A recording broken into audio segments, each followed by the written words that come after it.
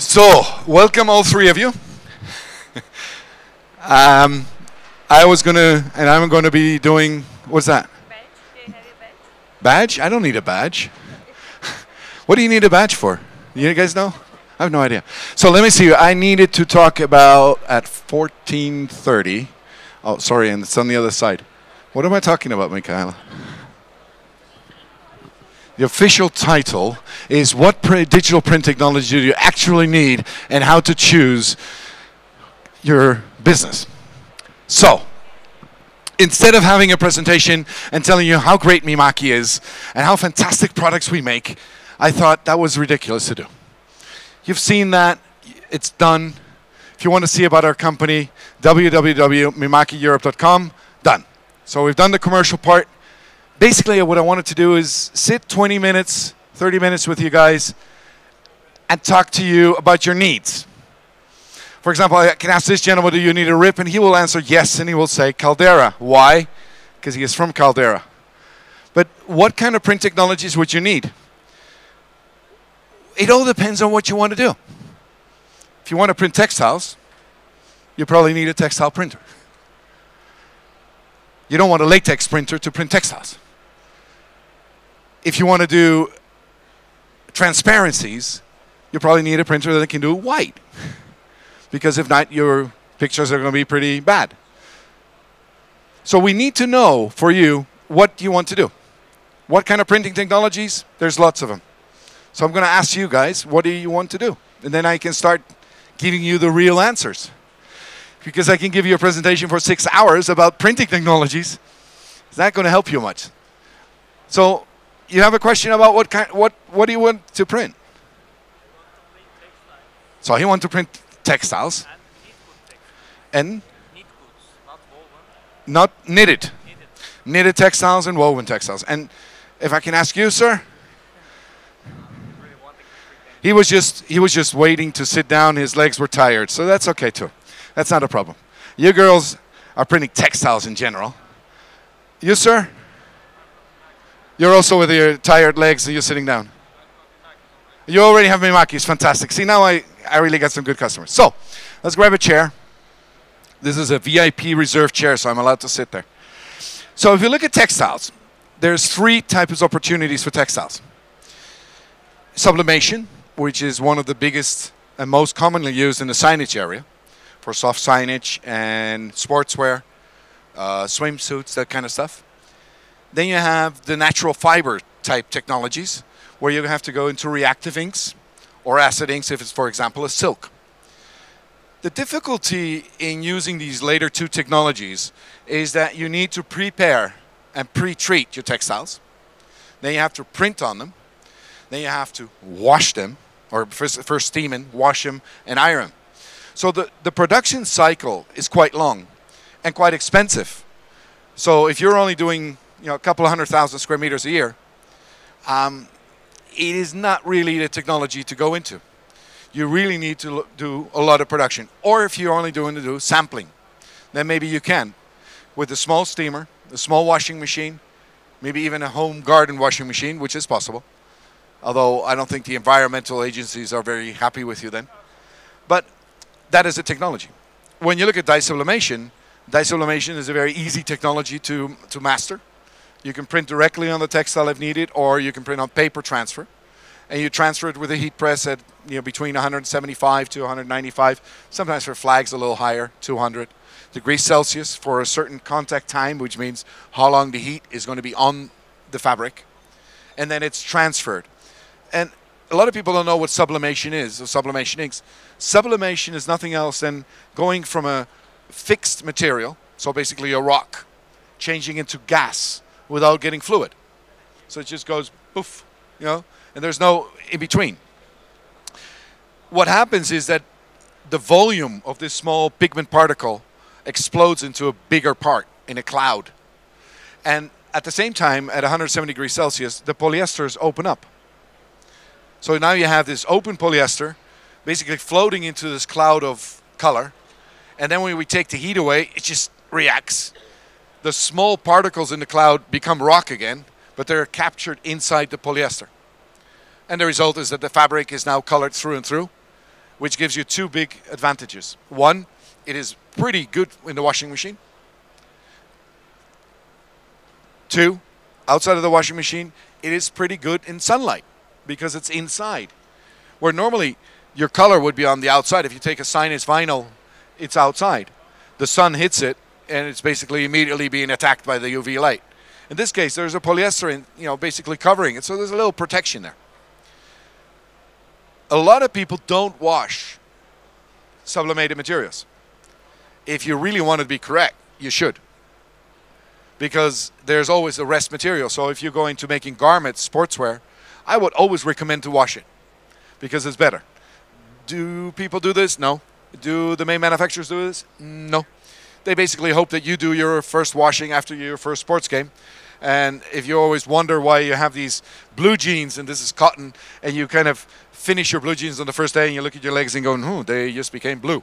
It's not because you became ill. It's because the rest of the pigments that were not washed out correctly just adhere to your sweaty body.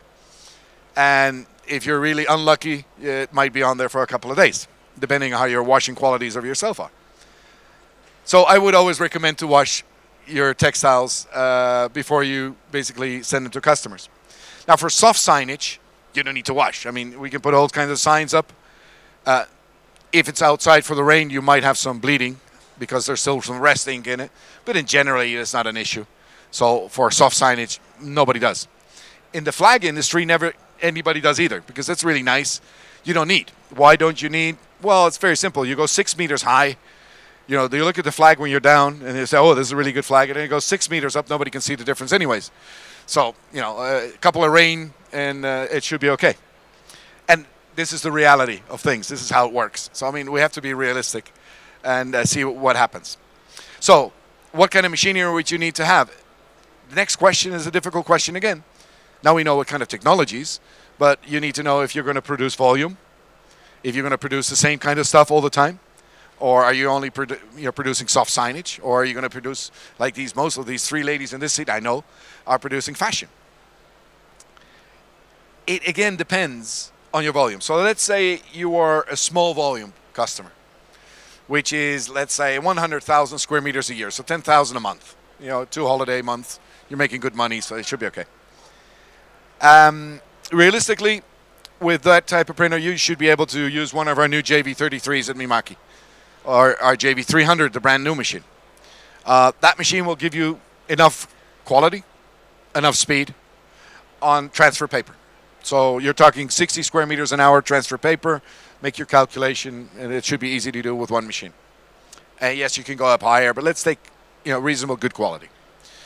And you transfer from paper directly on to the substrate in your calendar. If you want higher speeds or bigger machines because you want more, for example, like Inditex, which is a company with Zara, Desigual, and some other brands, they will produce, for example, our TS500 machines, which they are producing 120 square meters an hour on full speed, 24 hours a day. So they're really producing a lot of quality. I was talking to the managing director. They have 8 machines, and on average, they print 600,000 square meters a month. So a volume printer. What is the difference between printing on paper and direct is the question. 2, when you want very high quality, it's always recommended to print on paper. The paper, make sure that there's no bleed. So the lines are a lot sharper. In general, you can use less ink because you're doing the transfer on the surface of the media. If you take sportswear, you look on the inside of the sportswear jacket, you'll see that it's white. Outside is really nice color, inside it's white. When you look at a flag, you don't want a white flag on one side and a German flag on the other side. Well, maybe as a Dutchman, I might be thinking differently, but that's beside the point. So in general, if you're talking high fashion, if you're talking sharp text, small points, those things, always transfer on paper. When you're talking flags, in general, you can do a direct print. If you're talking big signage, because you want to do 3 meter 20 signages at 2 meters high, go direct. So it really, again, depends what kind of quality. If you are not sure what you're going to be produced, I will always start with paper transfer. You can always move into the next generation by going direct. Direct has more issues of bleeding. Direct has more issues of getting it right. It's a little bit more difficult. Another thing is what we can't forget, and you should not forget, is when you're printing on paper, you don't need any coated materials to print on. When you're printing direct, it needs to be pre-treated polyesters. So they have to put a coating on. The result is the polyester is more expensive. Now, Mike says that's more expensive, but if I have paper and the same textile, say that's an X price, and if I put ink on the textile, I'll probably have an X price. Well, on an average, you are completely right. Both prices are pretty much the same. There's one huge difference. You are paying more for your waste on the direct textile printer than you're printing on the uncoated version. Because your loss of a textile which is uncoated costs a lot less than a coated textile. And paper is not that expensive. So the difference right there is your ink usage. So I would always recommend you to start with paper because it's cheaper, it's a long-term solution, it's also more ecological, a lot easier to do. Neighbor? Like process is longer with the paper. No, it's not. It really is not. You can print faster on paper than you can print on direct textile, one. Second, the calendar times are the same, so there's no difference there.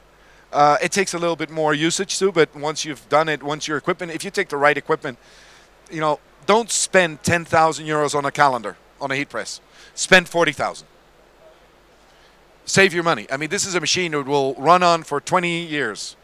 You know, it is capital good. Spend it well. You spend it on a 10,000 euro machine, in 6 months from now, you start crying. It is going to cost you money. Buy a real thing. When I had my sublimation company before I joined Mimaki, we had a calendar of 120,000 euros. 3 meters 50 wide, big drum, fast, good quality. I never regretted it.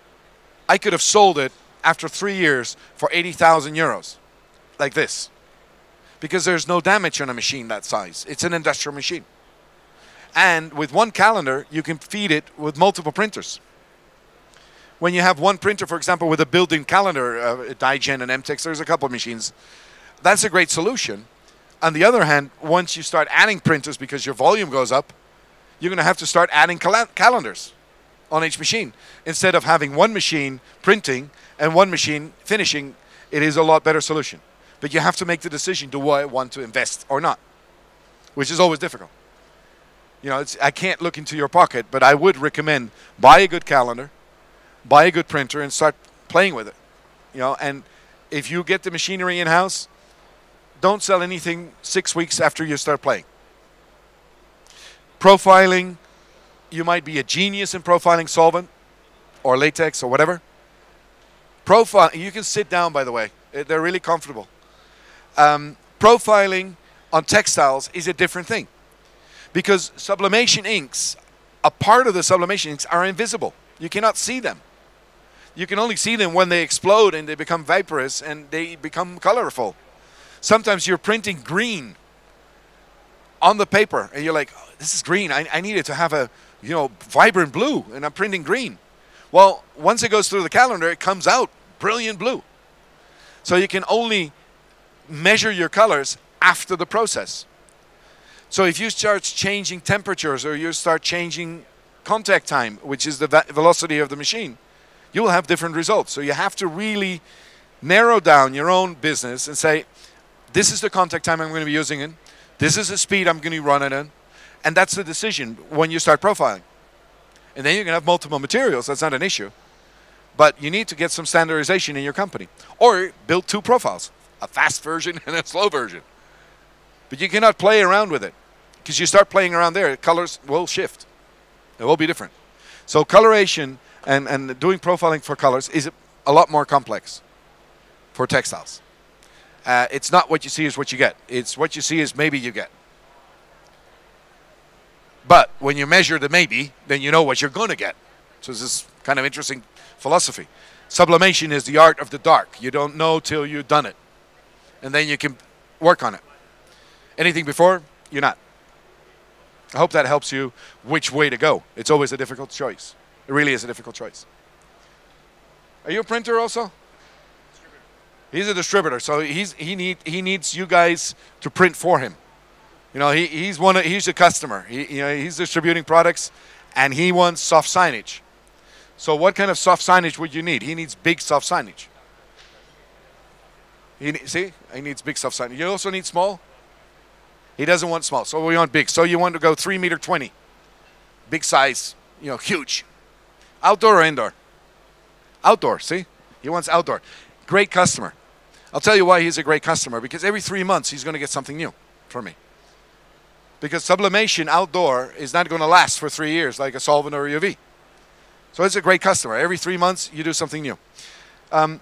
Take, for example, flags. It's a great story if you think about it. People always used to tell me, your flags that you sell me really are short period of time outdoor and they're really terrible quality. Then I always ask them, do you put up your nation's flag? And let's take USA as an example. Yeah, I do every year on the 4th of July, I put my flag up. I have done this for 30 years. I said, well, fantastic. So how's your flag? Well, it's getting a little bit old now. It's okay. So the result is that in 30 years, you have put up your flag for basically 30 days. And it's getting a little bit old. And I'm putting you out flags for 90 days. And you're telling me that my flags are short-lived. My flag is 3 times better than your American USA flag that you put out for 30 years on 4th of July. A flag outdoor, maximum 3 months. Great business. Again, you have to replace them every 3 months. Talk to your customer, make a deal for a whole year. So if he has 2 flagpoles, you're selling him 8 flags. Give him 2 free, give him 10 for the same price. He'll love you. Look at the technology. Soft signage and textiles is something which is always going to be extra business for you. Fashion. How many of you have the same shirt on that you had on last year? Please don't tell me. Just don't tell me. Keep it in your mind. We're all wearing new shirts. In the last year, we bought something. That's great business. It's fashion. Every year we buy new stuff. Yesterday it was orange. Tomorrow it's gray, green, whatever. You're making it. You have the ability with our equipment, with the equipment that's here on the show, to produce those kind of garments and fashion items. And they will come every 3 months. There's a new season. It's called spring, summer, winter, and autumn. And they're all different colors. And the funny thing is, they do this cycle of about 8 colors, and then they come back. So when 2 years ago everything was black, trust me, this autumn everything will be black. And if it was purple, it will be purple. Because there's a cycle in this industry. They just keep on coming back. So if you had some old stuff from 4 years ago, you save it. You'll probably be able to sell it by this autumn. Anyway, so we all know that, and we all love it. What is the biggest benefit of printing textiles? You guys know? Wrinkles. You put out a vinyl, and you put a big wrinkle on it, the customer will say, I don't accept. Take this off. I want this new. You put a big banner and there's a big wrinkle in it, the customer says, I don't accept. Please take it off. How many of you brought back your shirts to the shop because there was a wrinkle in your shirt? You never done that? You don't go back and say, oh, there's a wrinkle in my shirt. You know, this is really terrible. Nobody will tell you there's a wrinkle in their flag. Nobody will tell you there's a wrinkle in their soft sign or in their banner. Fantastic. And if you have one of these customers, today there's wrinkle-free soft signage material, which basically you can put it in a box, stack it in there, send it as cheapest way out. The customer unpacks it, hangs it up, takes some water, wets it down, leaves it drying. 10 minutes later, it's straight as a knock. Isn't that great? It's a self-adjusting product, and it adjusts to your pocket, your profit.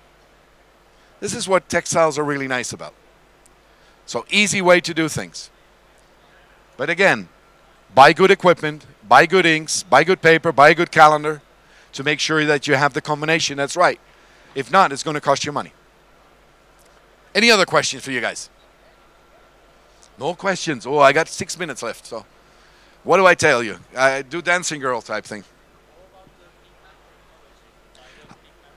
How about direct pigment technology printing? That was the question. It's for the camera. If not, they never know what you said. Pigment technology is there, but it's still in the infant stages, in my opinion. We have very good pigment inks when it comes to our inks and Mimaki. But, and I'm saying very clearly but, thick, deep blacks, impossible. Big, nice, fatty reds, impossible. Today. Will it come? Probably yes. I mean, let's be honest, 50 years ago, we didn't even know what a printer was. You know, so in large format. We introduced our first roll-to-roll printer 15 years ago. What is going to, you know, what will the technology bring in 10 years from now? I have no idea. If you're printing pastel curtains, that kind of material, so the softer colors, it's possible today. Pigment inks are there. You can print on cottons direct, on white cottons. You don't need any pre-treatments. There is possibilities today. But it is a certain segment of the market. If you want penetration of the colors through and through with pigment inks, it's, again, impossible. You can try and saturate as much as possible, but it is not really the big thing. That's where most people will still use reactive inks for those kind of materials. Plus, pigment inks in general are more expensive than reactive inks or sublimation inks. But the possibilities are there for sampling, small runs. We have customers in Europe printing small runs, 200, 250, 300 meters of curtains with pigment inks, where they normally would do offset or a gravure or a screen rotation, 10,000 meters. And then the customer says, I got the 10,000 meters, but can you make me another 200? Well, you wouldn't imagine what the price would be if I did that in rotation. It would be very expensive. So they will print with the same software, basically emulating the rasterization of the silk screen onto a digital print. So they have the same results. We do that. There's software from ErgoSoft, for example, which gives you that exact mash raster as you would have from your gravation, silk screen rotation. I have to think about these things sometime. It's not my business. I'm a digital guy. The rotation silk screen, it's gone. It's like block printing. That's gone too. Will digital, by the way, this is an interesting question for me to you guys. I believe so, but will digital replace analog technology? Well, there is a guy called Benny Landa, and he always said anything that can be digital will be digital. And if you take history, as a simple one, when they had block printing, and there was a little guy doing block printing, everybody said, hey, that's good enough technology. We don't need anything more modern. Then one guy made 5 blocks in a row, stapled them together, and did 5 at a time, and everybody said, whoa, that's an advancement of technology. Do we need that? Well, yeah, because the guy was cheaper than the other guy, so he could do 5 times as much production. And this is how screen went, how rotation went, and how digital will go. In 10 years from now, I estimate 20-25% of all textile being digital because it's cheaper, easier, and better. Good. I would like to thank everybody, including Onyx, high class, of being here. I would like to thank FESPA for being here and the Sign Hub. I hope you enjoyed the small informal chat, which I thought was better than just having a presentation showing how great we are as a company, which, by the way, we are. But I just wanted to be fun with you guys. Thanks for being here. Enjoy the show. Enjoy FESPA. You will really like the show. And look around that way, the green thingy there. Then it should be okay. Basically, if you go there, you should be able to find everything you need. So you don't need the rest of the show. Thanks, guys, and thanks for watching online. I think it's going to be online later. So thanks a lot. Bye.